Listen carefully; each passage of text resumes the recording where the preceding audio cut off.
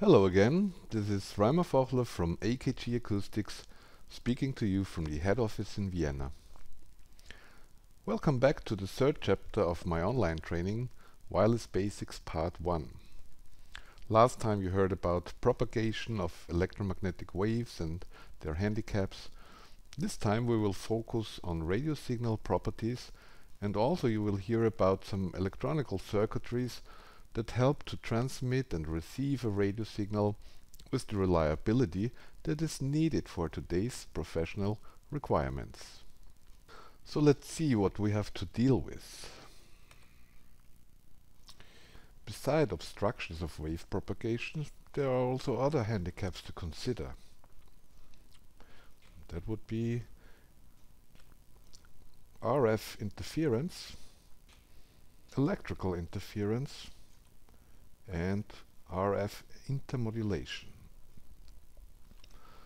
RF interference is mostly man-made electromagnetic energy that creates unwanted interactions between radio equipment.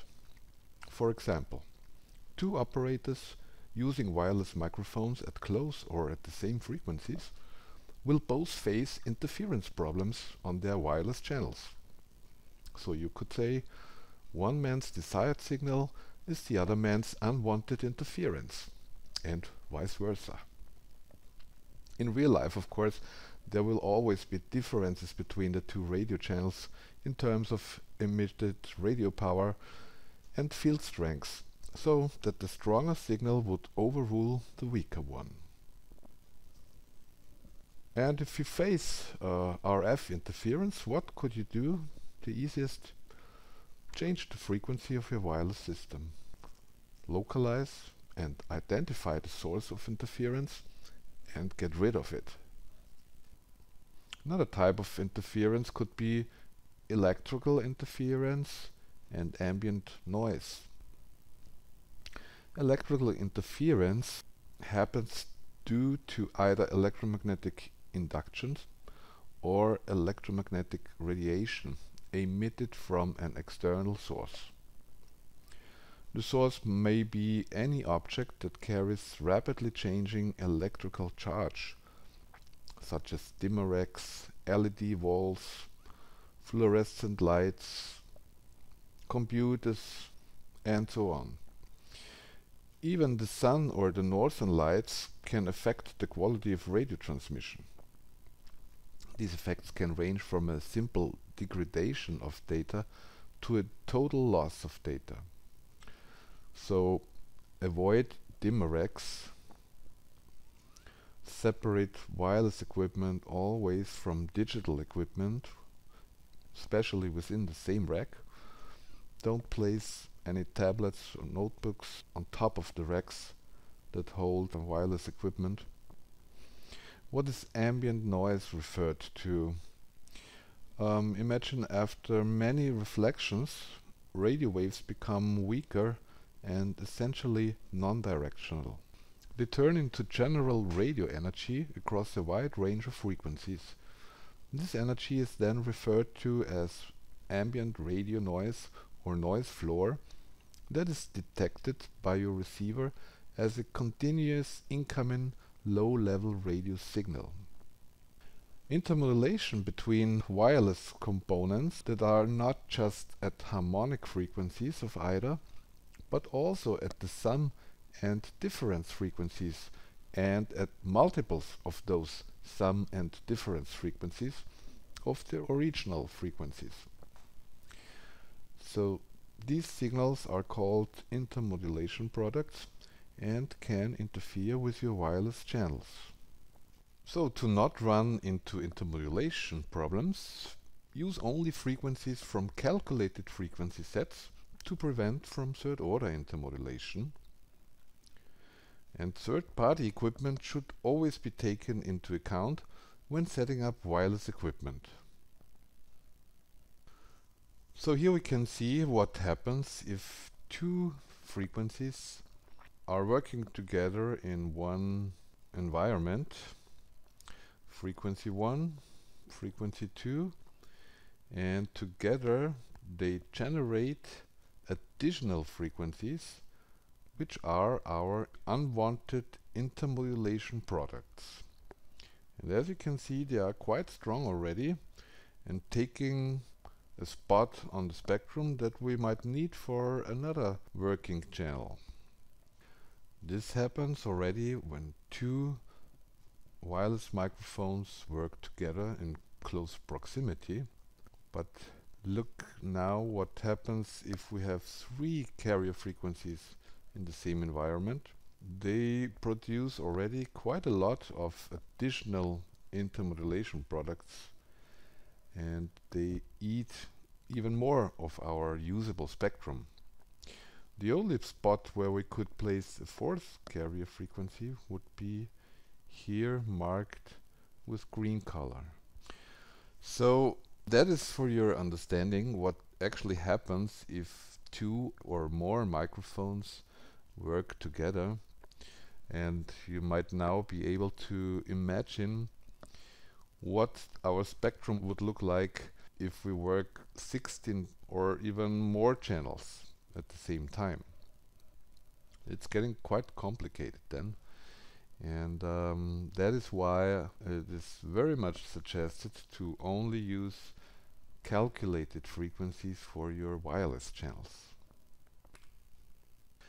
Let's see what we have here. Squelch function. Since the receiver cannot distinguish between the noise floor and the desired signal, it would also route the noise to the audio output where it annoyingly would be heard. To prevent from that, there is a circuitry built into the receiver called Squelch.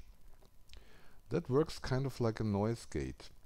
A threshold is set to a certain level where all the signals that are strong enough to lie above the threshold are passing through to the audio output. Ideally, all my desired signals are strong enough to pass and therefore will be heard.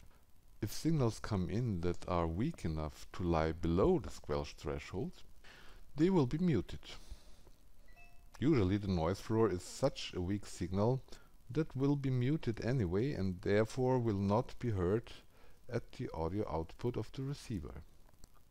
Ideally, the squelch threshold should be set just above the noise floor level because the threshold also determines the dynamic range of a system. Assuming the squelch threshold is set to -100 dBm and your desired RF signal comes in at the level of -40 dBm, the system performs a dynamic range of 60 dB. That would be our dynamic range, and that also would indicate our signal-to-noise ratio. The relation of incoming signal level and level of squelch threshold is referred to as signal-to-noise ratio, abbreviated as SNR. For those who are especially interested in figures, 0 dBm is referred to as decibel milliwatt. 0 dBm equals a rated power of 1 milliwatt. Let's say you set your squelch threshold to -70 dBm because you're facing an interfering frequency that comes in at -70 dBm and your incoming desired signal is still reaching a signal strength of -40 dBm. So you are reducing the dynamic range or your signal-to-noise ratio of your system to 30 dB, which would be fairly poor. So higher squelch threshold settings require a strong radio signal to open the squelch. And that is exactly the reason why you are limiting your working range with such a high threshold setting. Let's take the same example as before. Squelch threshold is still set to -70 dBm, but now your desired signal is getting weaker, maybe because your transmitter gets further away from the antenna. In this case, your signal falls below the threshold and immediately would be muted as well. No audio output signal will be heard as long as the desired signal gets stronger again, rising above the squelch threshold, and therefore will be unmuted and audible again. So here we can clearly see higher squelch settings require higher received signals and higher received signal strengths to unmute the receiver, and that fact is directly connected to your available working range. Since received signal strength decreases as transmission distance increases, high squelch settings will drastically reduce the working range of a wireless system. So be very carefully with squelch level adjustment and adjust the squelch level so that it is slightly above the RF noise floor. As we can here see, we have a noise level at about -95 dB, and we set our squelch a little lower to -98. The noise will pass through and will be heard as audio noise on the receiver's output. That means squelch is not muting your noise.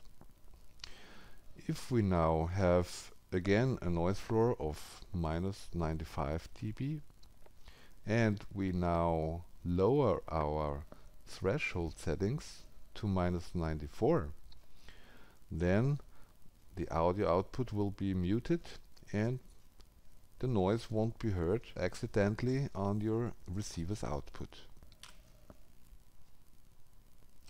A further refinement in squelch functionality is the tone key. It enables the receiver to identify the desired radio signal by a tone that is generated in the transmitter and sent along with the normal radio signal. The receiver will unmute only when it picks up a radio signal with adequate strength and also detects the presence of the tone key. This function is also used to mask any turn-on, turn-off noise when you are switching your transmitter in an open audio channel on a mixing desk, for example. When the transmitter is switched on, the RF signal is activated immediately and the tone code is sent out slightly delayed, keeping the receiver muted until the RF link is stable. When the transmitter is switched off, the tone code is deactivated instantly, muting the receiver first, while shutting down the transmitter is slightly delayed. And this way you prevent from any switching noise in the open audio channel.